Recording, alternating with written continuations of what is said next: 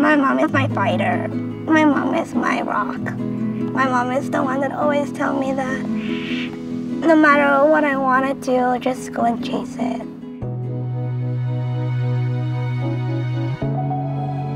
Now as a college student, I'm going to be here for 4 years and hopefully get my degree for psychology. I want to help people. I want to work with kids who are in a wheelchair.